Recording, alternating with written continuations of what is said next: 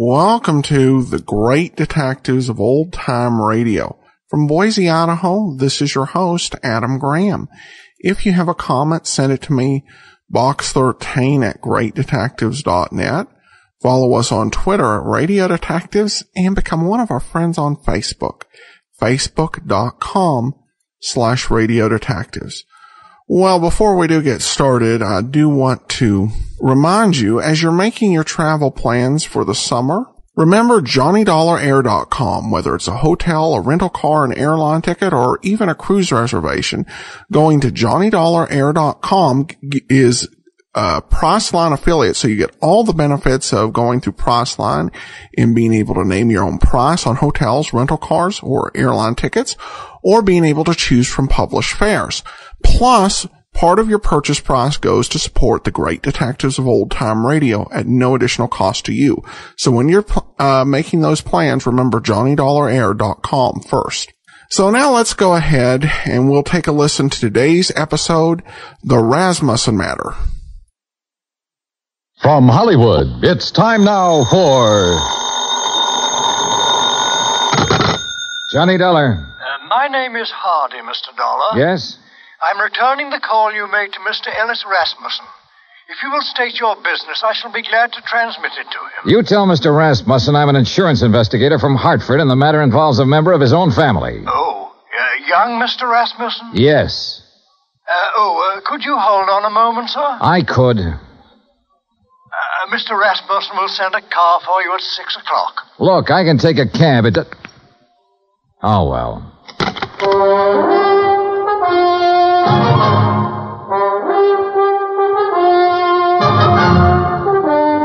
Bob Bailey in the exciting adventures of the man with the action-packed expense account.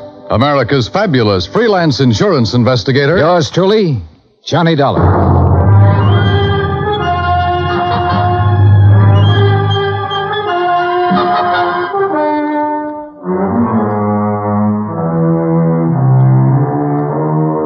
Expense account submitted by Special Investigator Johnny Dollar to the Universal Adjustment Bureau, Hartford, Connecticut. The following is an account of expenses incurred during my investigation of the Rasmussen Matter. Expense account item 1, $204.35, airfare from Hartford to San Francisco to Los Angeles. Trying to compile the details of the Rasmussen case. I'd been on it 3 days when I was stonewalled in Los Angeles with a Holmby Hills address and the phone number of Ellis Rasmussen. At 6 o'clock, a liveried chauffeur in immaculate uniform stepped up to me at the desk. Mr. Dollar? Yes? My name is Stauffer, sir. I have Mr. Rasmussen's car outside. Well, gee whiz, Stauffer. Ain't it the truth, sir?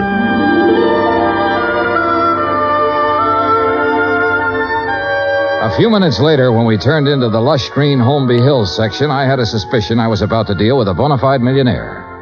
When we parked in front of the big two-story colonial home and a man with graying hair and swallowtail coat stepped out of the door, well, I knew I was going to meet the real article. I am Hardy, sir. Hello, Hardy. Mr. Rasmussen is waiting for you. This way, please. We stopped in front of a huge paneled door. Hardy tapped on it once, then pulled on the knob. As we entered, a tall man with a shock of pure white hair rose from his chair and turned toward us. This is Mr. Dollar, Mr. Rasmussen. I want about 4 fingers of sour mash. What do you want? You took the words right out of my mouth, Mr. Rasmussen. Very good, sir. He's a pretty nice fellow. We're all pretty nice fellows around here, Mr. Dollar. Sit down. Thanks. Could you hand me that lighter? Oh, sure. Here. Thank you.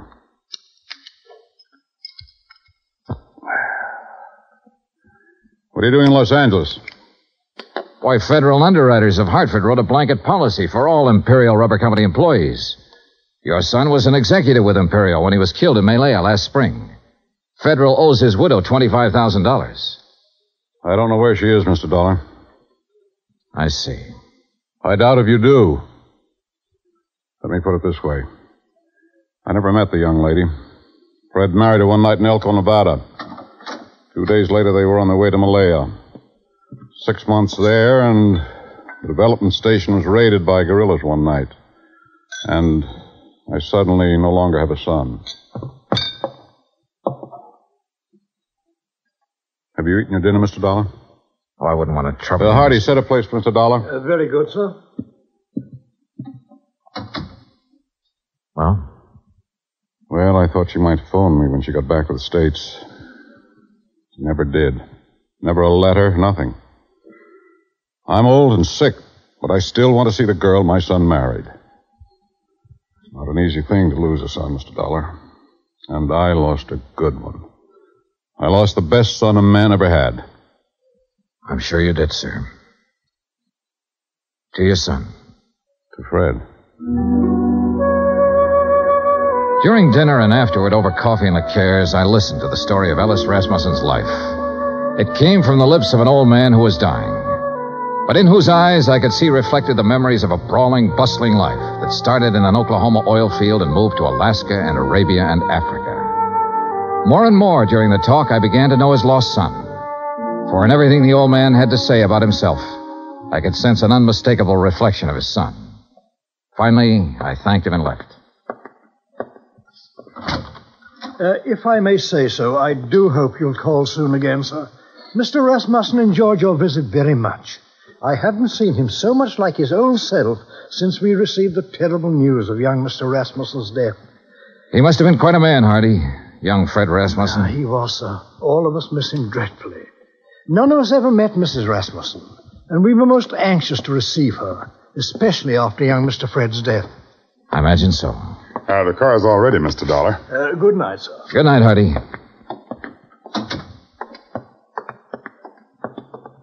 Fine night, Mr. Dollar. Yeah. Stoffer, Yes, sir? I didn't want to press the point with Mr. Rasmussen, but now maybe you can straighten me out. Did he approve of his son's marriage? Let's put it this way, Mr. Dollar. Mr. Rasmussen approved of Mr. Fred. And if Mr. Fred got himself married, then Mr. Rasmussen approved of the girl. Between them two, they had that kind of understanding. Real people.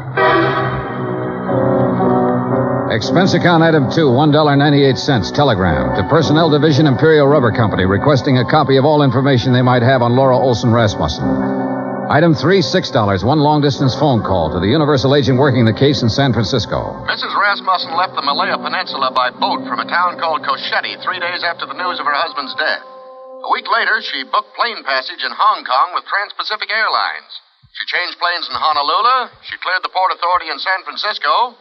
From there on, we lost her. Get a list of all the passengers who were on that plane. Okay. Get someone checking the hotels in the Bay Area. She might have checked into one when she hit Frisco. Okay. Now listen, we're looking for a woman whose husband was brutally murdered about 2 weeks before she got back to the States.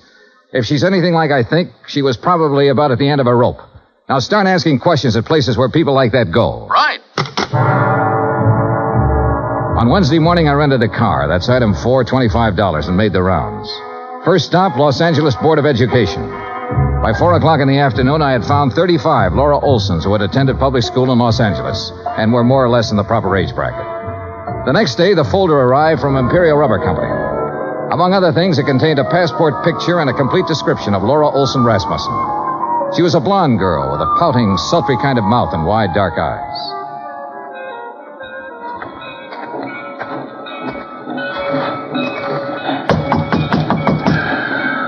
You down there. Yes? What do you want?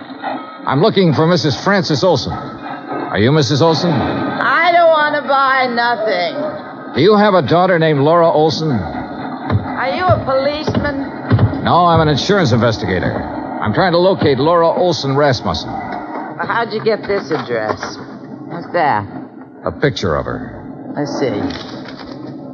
That's my Laura. What about her? I've been trying to locate her for some time. Is she here? No, she ain't here. She ain't been here for 5 years. Do you have any idea where I can find her? Friends, maybe? Other relatives? say her name's Rasmussen now? Yes, she married a man named Fred Rasmussen. Married? Well, ain't that just something? You didn't know your daughter had been married, Mrs. Olson? How would I know? How would I know anything about her?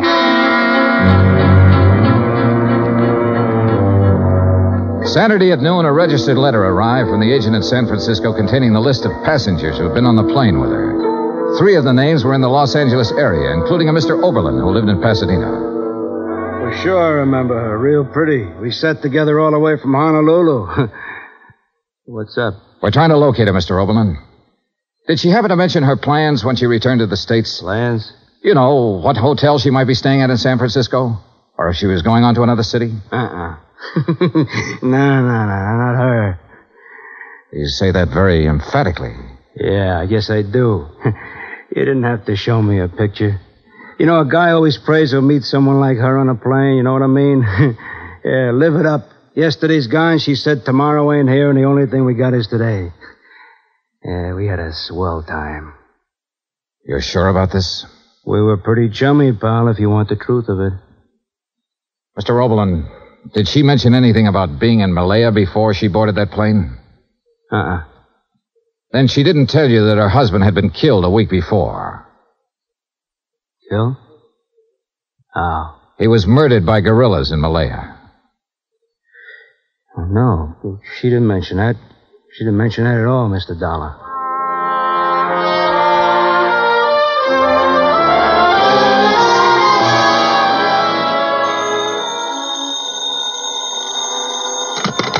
Johnny Dollar. This is Hardy, Mr. Dollar. How are you, Hardy? How's Mr. Rasmussen? He's not so well, sir. That's why I called. Could you possibly find time to visit him? Tonight? May I send a car right away? Is it serious? He's dying, sir.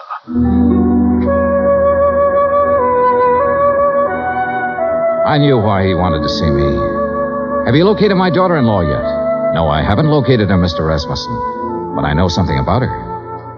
I know she drank whiskey and flirted with a fat salesman on an airplane all the way from Honolulu to San Francisco. I know her mother's a drunk. I know she didn't think enough of you or your son to contact you or anybody else when she got back. Mr. Rasmussen, it looks to me like your daughter-in-law is a first-class bum.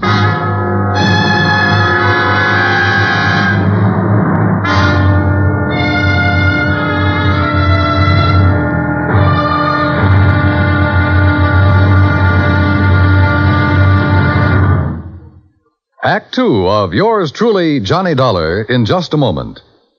Our daily lives are sharply affected by world news. And for a complete roundup of the news every single weekday evening, just keep your dial on CBS Radio for the news broadcasts of our famous CBS newsmen, Edward R. Murrow and Lowell Thomas. Hear up-to-the-minute news with Edward R. Murrow and Lowell Thomas on CBS Radio. Now, Act 2 of yours truly, Johnny Dollar, and the Rasmussen Matter.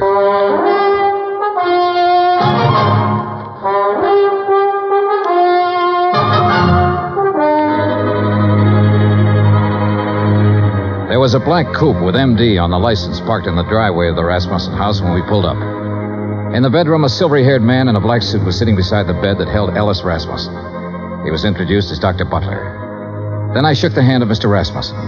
Someone suggested that Dr. Butler might like to use the library for his calls. And I was alone with the old man. If you want some whiskey, I keep it in the sideboard over there. Not now, thanks. I wish I had some news for you, Mr. Rasmussen. We're finding out things, but we haven't found her yet. What things? Oh, things. Nothing important. Dollar, if I judge you right, you know your business. And if you haven't found my daughter-in-law by now, you've certainly found out what kind of person she is. So tell me. I haven't met her. I don't know. You're being evasive. I don't work for you, Mr. Rasmussen. I'm an insurance investigator trying to locate a woman and pay off a claim. If I don't find her, the case will just have to sit, unless you or someone else concerned makes a report to missing persons. Then the cops can take over, and maybe they should right now. My son was a fine man. I can look back on all the years I had with him and be proud of every year and every day. He married a girl named Laura Olson. I don't know where she came from or who she was, but I know my son wouldn't have married her unless he loved her, unless she loved him in return and was worthy of his love. You know a lot, Mr. Rasmussen. Perhaps I should go to the police. No. No, don't do that. We'll find her, Mr. Rasmussen. We're getting it narrowed down. Well, I'd better leave now. As you say. Mr. Dollar. Yes, sir. I want to see her. Yes, sir. I'm sorry I talked to you the way I did.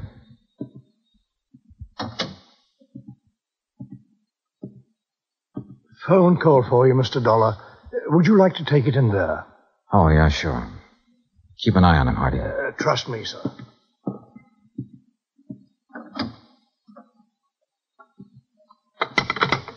Johnny Dollar. This is Officer Daly, Los Angeles Police. Oh, yeah. You the insurance guy looking for a Laura Olson Rasmussen? Yeah, have you got anything? We got her. Huh? She's here with the rest of the girls in the drunk tank.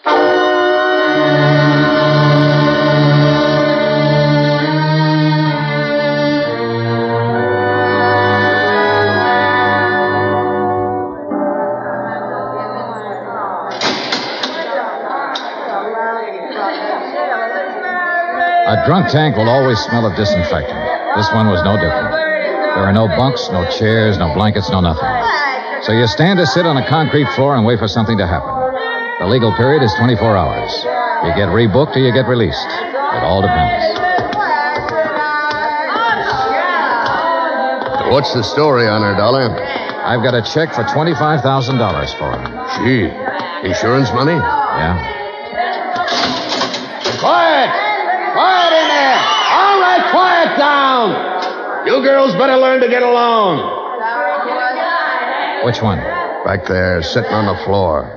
Oh, good. What's the situation? If somebody comes up with bail, they can have her. Expense account item 7, $100 bail. While I was waiting around, Officer Daly broke open a file on her. A dozen aliases, a dozen charges, and one conviction for shoplifting. A career of petty thievery that began at the age of 16 and ran up into a 22nd year. Expense account item 8, $35 telegrams. I sent wires to all parties concerned, all parties except Ellis Rasmussen, ordering a stop on their activities since Laura Olson Rasmussen had been found.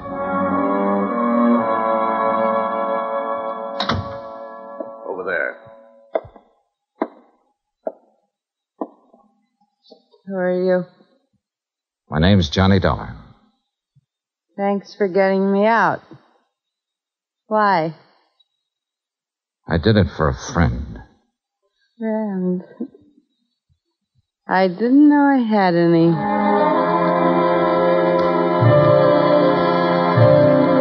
Expense account item 9, 20 cents, 2 cups of coffee. We had it in a diner across from the women's section of the main jail. I looked at Laura Olson Rasmussen while she drank the coffee. Looked at the blonde hair and the wide eyes and the pouting mouth. Looked at the woman who had once been the wife of Fred Rasmussen. What's the catch, mister? No catch. You put up $100 for me. I don't know you from a load of coal. No, you don't. Where do you live? I've been staying at the Piedmont Hotel. You know where it is? No. Well, not many people do. Especially people with clean shirts. What have you been doing since you got back from Malaya? I've been getting along. You got something to do with Fred? You know about Malaya? I know about a lot of things. I've been looking for you for a month. So what? Why didn't you contact your father-in-law when you got back? Why should I? What would he care about me? He never met me. What do I mean to him? Right now, since he no longer has a son, you mean everything to him. You're kidding me, mister. I wish I was kidding you. I wish to heaven I was kidding you. Well, what now? Oh. I want you to come over to my hotel with me. Oh, now look. To sign some papers. I have a check for $25,000 for you. What was that? Your husband was insured. You're his beneficiary. All you have to do is fill out an application. I'll give you the check. I don't believe it. It's true. Come on. Expense account item 10, $2, cab fare to my hotel. I took her upstairs with me, stood over her while she filled out the necessary papers. Outside of that, we didn't say a word. Johnny Dollar. This is Stauffer, Mr. Dollar. Hardy asked me to phone you to see if there's any word. Oh, yes. Well, what'll I tell him, Mr. Dollar? Tell him no luck yet, Stauffer. How's the old man? About the same, sir. Counting on you, I think. I'll talk to you later. Yes, sir. Here you are. Okay. Thanks. Here's your check. Anything else? Nope. That's it. Okay. See you around sometime. Sure. Fred told me about a man named Stauffer who worked for his old man for years. Was that him on the phone just now? Yeah. Yeah. I didn't know what I was going to say to the old man, but I did know I was hoping that if Rasmussen had to die, that he'd die before anybody told him the kind of daughter-in-law I'd turned up. I didn't want to be in on that. Expense account item 11, $83, hotel bill. I checked out at 5:30, picked up my airline tickets at the desk, that's item 12, then sat around the lobby for 5 minutes. Item 13, 2 drinks for myself. Mr. Dollar, Yeah? Oh. I read in the paper that Alice Rasmussen is dying. Is that true? That's true. Mind if I sit down? Suit yourself. What are you drinking? Nothing. I know why you didn't tell them you found me, and I don't blame you. If Fred's dad is anything like Fred was, then I know how you felt. Finding me the way you did. Let's forget it, Mrs. Rasmussen, shall we? I'd like to meet Fred's father. So you want to meet him, huh? The human thing would have been to see him when you came back. But not a line, not a word. That old man in that house knows his son was really a man. And on that basis, he believes, without seeing you, that his son married a real woman. He had love and sympathy and help and devotion and all the things you don't seem to have any use for waiting for you in that house. Oh, never mind. I loved Fred. Loved him from the first minute I saw him. You know what I was doing when I saw him? Was serving cocktails in a place like this. He didn't ask me what kind of a family I came from, whether I was good or bad. He just put one of those big arms around me one night and said, "You're mine." He said that to me. He said it because he loved me. No one ever loved me. No one.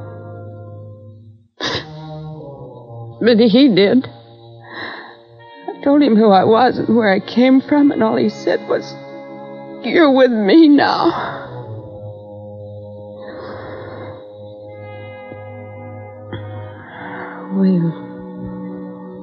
We went to Malaya together, and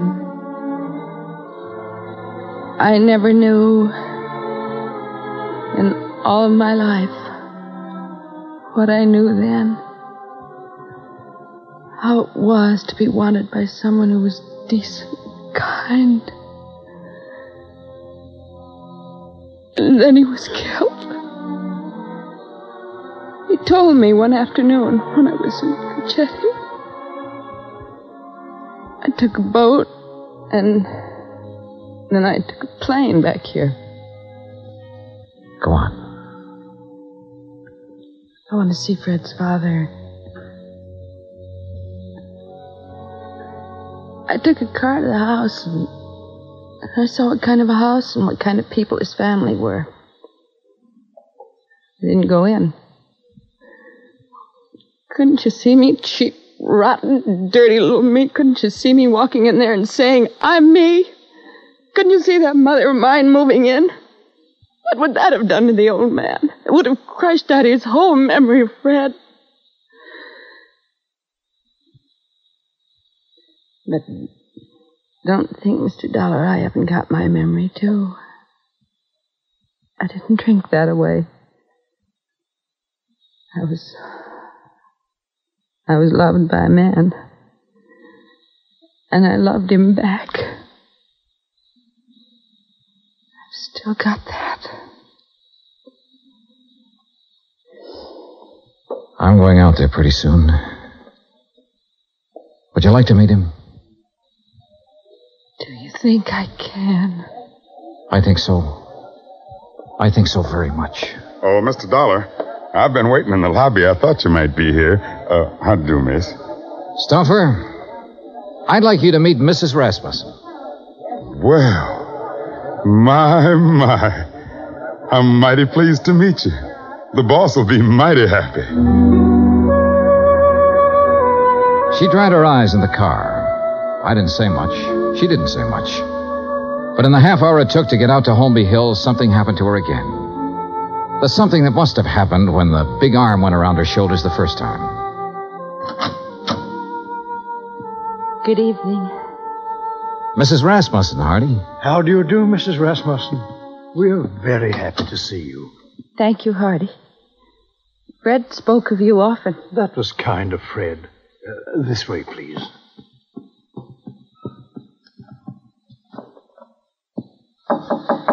Come in. I think you can introduce Mrs. Rasmussen, Mr. Dollar. Ring if you need me, sir. I'm scared. Laura, if there ever was a man for you not to be scared of, it's that man in there. Oh, how can I tell him about myself? I've been in jail. I can't. Watch. Well, Mr. Dollar, come in. I've brought someone for you to meet, Mr. Rasmussen. Come here. You'd be my son's Laura. Yes, you're Laura. Hello. Yes. Oh, now, there. Here. Now, look. Us Rasmussens mustn't meet like this, with tears. There's so much I have to tell you. No. There's nothing you have to tell me. What? Let me put my arm around you. There. Now, feel it? Mm-hmm. You're my daughter. Do you understand that? Yes. Oh, yes. Then that's all the explanations we need between us. Yes. Hardy. Yes, Mr. Rasmussen? Bring Mrs. Rasmussen some brandy, I think. And I'll have some sour mash. Mr. Dollar? Sure. Make mine sour mash, too, Hardy. Very good, sir.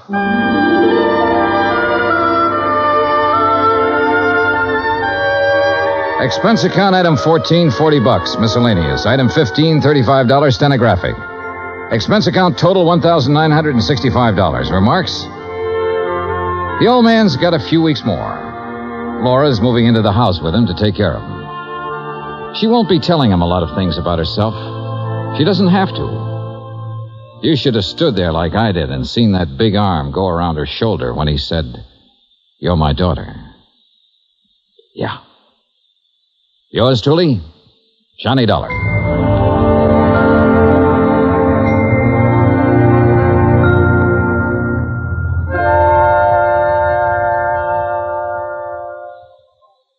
Our star will return in just a moment. Folks abroad want to know more about us Americans, how we live, how we eat, what we do in our leisure time. You know something? You can help promote international goodwill by corresponding with someone abroad. For the name of a correspondent, write to Letters Abroad, 45 East 65th Street, New York. That's Letters Abroad, 45 East 65th Street, New York. Stay tuned for 5 minutes of CBS News to be followed over most of these same stations by the FBI in Peace and War. Now here's our star to tell you about next week's story. Next week, one cute, tiny little mouse, that's right, mouse, almost scares a big insurance company out of business. Join us, won't you? Yours truly, Johnny Dollar.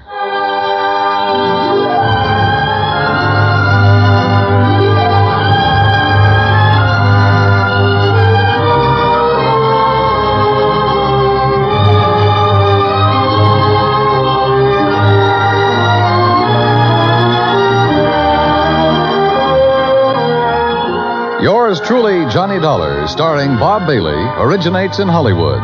Written by John Dawson, it is produced and directed by Jack Johnstone. Heard in tonight's cast were Virginia Gregg, Gene Tatum, Eric Snowden, Roy Glenn, Will Wright, Frank Nelson, and Jack Crucian. Musical supervision is by Amerigo Marino. Be sure to join us next week, same time and station, for another exciting story of yours truly, Johnny Dollar. Dan Cubberly speaking.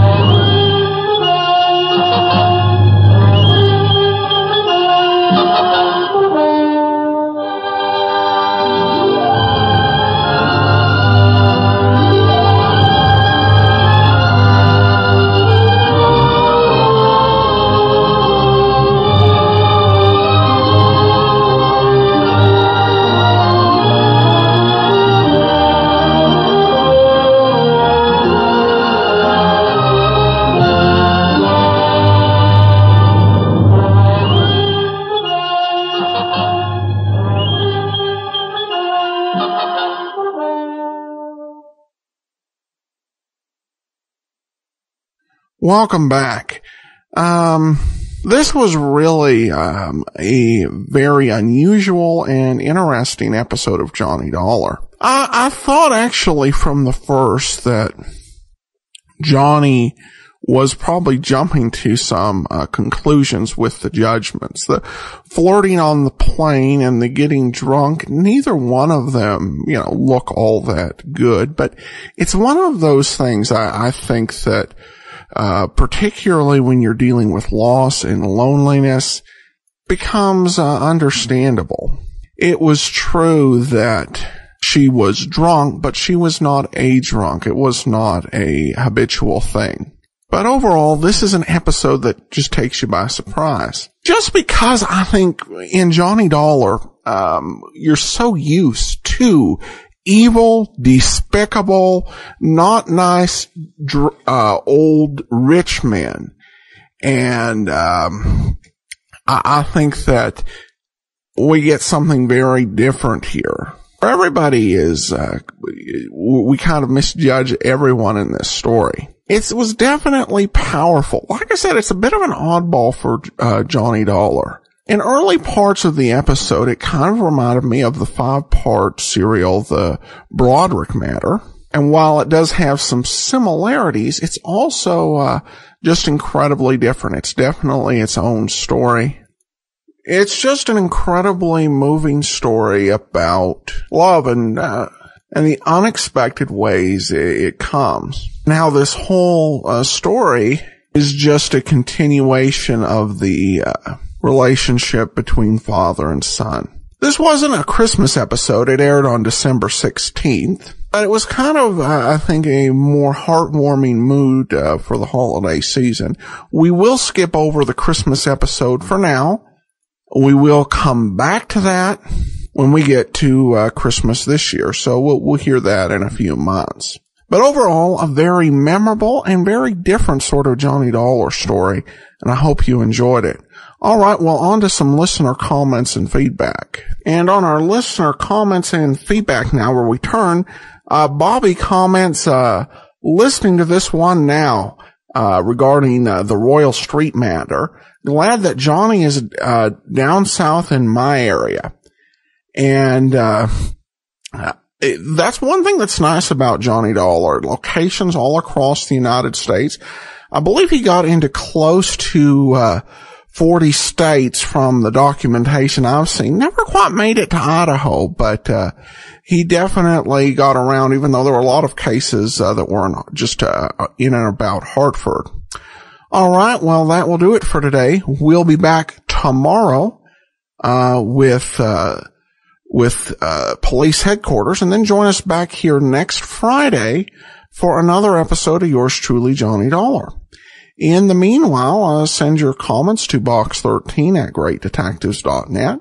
Follow us on Twitter, Radio Detectives, and become one of our friends on Facebook, facebook.com/Radio Detectives. From Boise, Idaho, this is your host, Adam Graham, signing off.